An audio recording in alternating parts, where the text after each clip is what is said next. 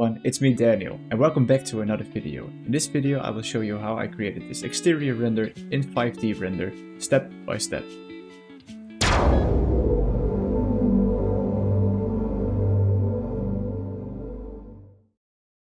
So, the first thing I want to talk about is that the team at 5D render reached out to me to take a look at their software, and I couldn't be happier. Because I have been wanting to explore their software for a while now, and in this video I will show you how 5D render works and how easy it is to learn, especially if you are familiar with Lumion. I will show you all the amazing features 5D offers, plus I will dive into their AI tools, which I'm a huge fan of course. So let's get started. So I already imported the model that I also used in another video way back. You can import, of course, just SketchUp models, but also other 3D models. The first step I always take is the materials, adding the materials to the model. 5D render has a big library of all kinds of materials that you can use for your project. In the Pro version there are even more materials than in the free version, of course. You can of course use the materials from the library, but you can also use your custom materials. So let's first add all the materials from the 5D render library, where you can find them in the top left corner under the name assets. One material I want to talk about particular is the scatter. It's not pretty much a material, but it's more like a tool that 5D render offers. In the top left of the assets you will find a tab that's called scatter, and there are a bunch of materials that you can choose. I choose one of them and I put them on top of my model, of course up the plane where I want to show the grass. And the cool thing about this is that it are small 3D objects of grass, but also weeds and flowers, and it just scatters them random around the plane. This makes it more realistic and looks absolutely great in your renders. After I used the scatter tool for my grass, I came to every tab and also lowered the scale because it was way too big for this scene. After that I will add the other materials to the building and the model. One of the coolest features 5D render offers is the AI generated material texture maps. With just adding the base color into your project, you can generate all the necessary textures that you need to create PBR materials. So in this case I found a stucco plaster material from the internet and I've imported that one into 5D render. With just a press on the button it will generate the textures that I needed. There is even a way where you can enhance the texture so it has a higher resolution. Let's do that as well. Of course there is a lot more to talk about materials in 5D render, but that's for another video. The only thing I want to point out in this video to fix some of the UVs that you will see, for example at those rocks, is the repetition that comes back. To fix this, because I used the material with displacement, I put the material template from the displacement to the custom material, then it will remove the displacement, and then all the way you will find the UV randomizer, and when you activate this one it will be fixed. So the material wraps around the whole object with all the materials instead of only every separate brick. After we have put all the materials on our model and our building, we are going to take the next step into making sure the environment looks good. And to do that we're going to take a look at all the 3D models 5D render has to offer. For example, all the nature elements. So in this case let's add some foliage. 5D render has a big library with all kinds of foliage. It can go from board trees to conifers, but also bushes and even some weeds. We're going to use a mix of all of those in this render. So for the foliage I usually make a mixture of certain trees that I use around the whole scene. In this case I'm not going to do that, I'm just going to look also a little bit in the library of what 5D render has to offer. So I'm just taking a few trees, put them around the building, then cover it up with a little bit of bushes and also putting them in the back so you can see them behind the building, but you can also see them in the reflection of the windows.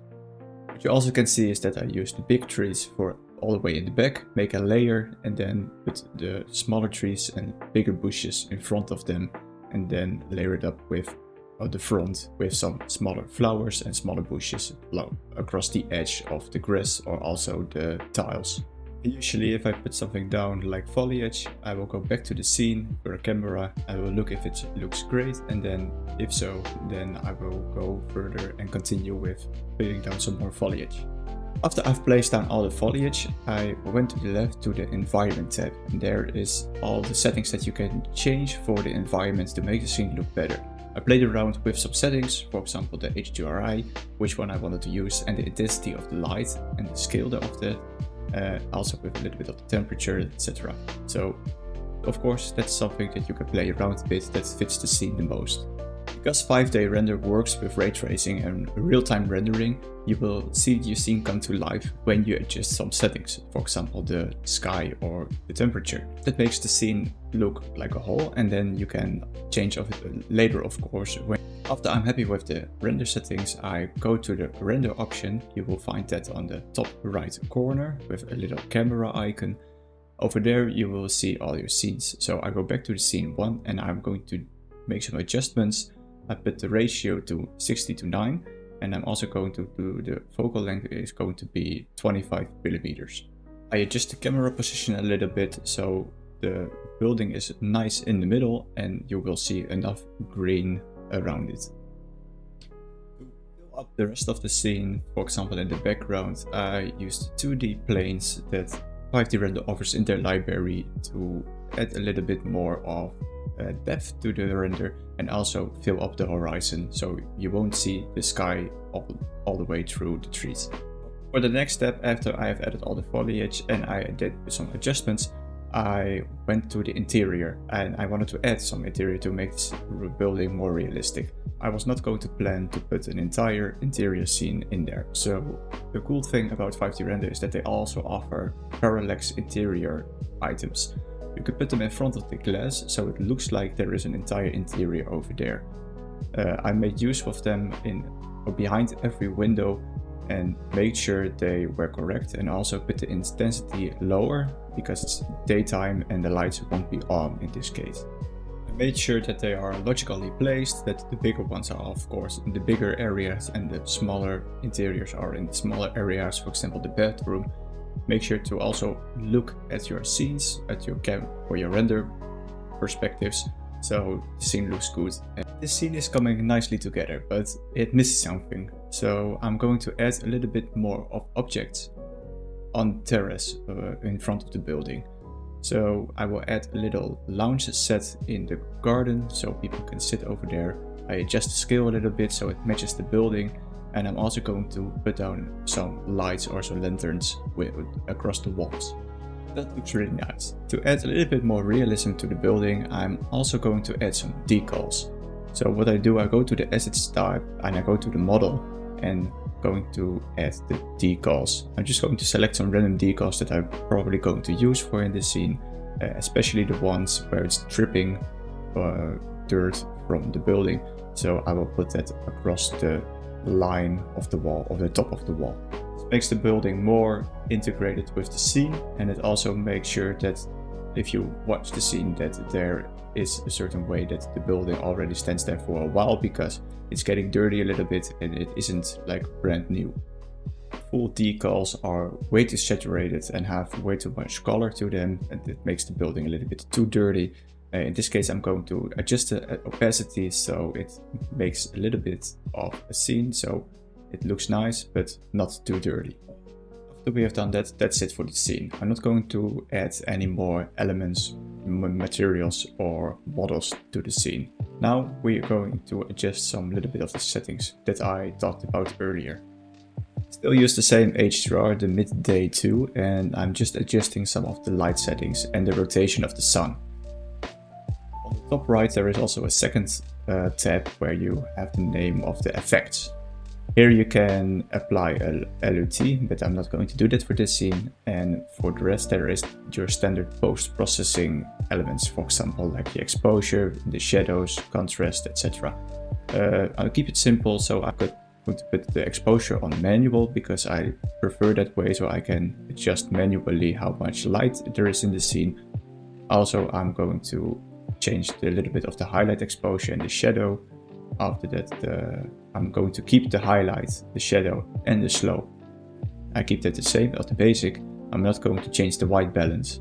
And for the last step, I'm just going to add a little bit more of vignette, so it makes the scene a little bit more cropped and focused on the middle, so the other areas are a little bit darker. The only thing to save these settings are that you have to go back to the scene tab and then you have to reset the setting. So you have to retake the picture, otherwise the settings are not going to be saved.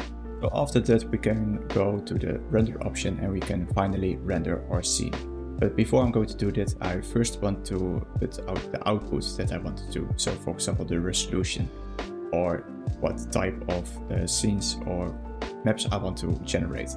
So in this case, I'm going for the 6K one, and there is a reason for that. Because the 6K, because 5D Render offers an AI enhance tool inside their software. And it only works for a max of the 6K variant. So I'm going to put that on 6K. I also made sure that the options for the channels that I want to export with is also set to the AI post processing. After we have set up everything correctly, we can go to the lower right corner, and we can finally render our scene. After we have rendered our image, and that's also really fast because of the real-time rendering in 5D Render. The scene took only 2 minutes and 30 seconds to render. We have the two options. We can open the folder, so the place where you have saved in your browser or on your computer. They also give you the option to use the AI post-processing option, and we are going to do that. After we have pressed the button, we are getting a second window, and there you will see the render that we just created. On the right there are two options. We can use the AI enhancer and also the AI style changer. We are not going to touch the AI style changer, that is for another video. We are going to the AI enhancer. In the AI enhancer there are different options where you can choose. The main difference is that there is an option where you can select certain elements in your render based on the element, where you can change whether you can change it or it's going to be added to the enhancer. So for example, you can mask out certain things in your render, which one will be enhanced by the AI tool or not. So for in this case, I want to add almost everything except the building itself. After we have masked everything out, we can also make sure the weight of the enhancer. So you can put it to 1, that's going to be the most, and you can lower it so the AI doesn't change the scene that much. So of course it takes it as the base image, and then it's going to add a little bit more elements and a little bit more depth to it. In this case we are going to keep it at 0.7. After the enhancer is completed, 5D Render gives us a little 2x2 images with a slider, so you can see the difference between the output of the render and the output of the AI enhancer. And I must say the difference is pretty incredible. It gives the scene more depth and the nature is more put together. It also does a little bit of post-processing, so it makes the scene look overall way better in my opinion. And as you can see the difference, the building is untouched. So that's actually perfect for have a design for an architect or someone else that just want to change the overall look, but not the building, because most times of the building there is a certain texture that the architect wants to point out. But now, because I'm curious, I'm also going to remove the whole masking and I'm just going to use the AI enhancer for the whole scene. And I have to say, even the foliage, but also the building, it makes it look way better. The colors are more nicely together and it gives more depth, more detail to the render as well. Especially when you look at the walls, where there are some dirtiness across the top of the wall, but also the reflection. And what I'm most likely is the wood, that it changes and it has not a repetitive texture to it, and it makes the scene look way more realistic with realistic colors. That's it for the exterior render in 5D Render. I want to thank 5D Render for giving me the opportunity to take a look at their software. It's rare for a community to find with such a supportive and engagement community, with their forum packed with valuable resources and tips to learn and grow. The AI integration in their software is a truly game changer. It's not only elevates the quality of your render, but also the workflow that really speeds up, which I found personally really helpful. Thank you all for watching. If you enjoyed this video, don't forget to like, comment and consider subscribing if you want to support the channel. And be sure to check out 5D render because I definitely will. See you guys in the next one. Bye!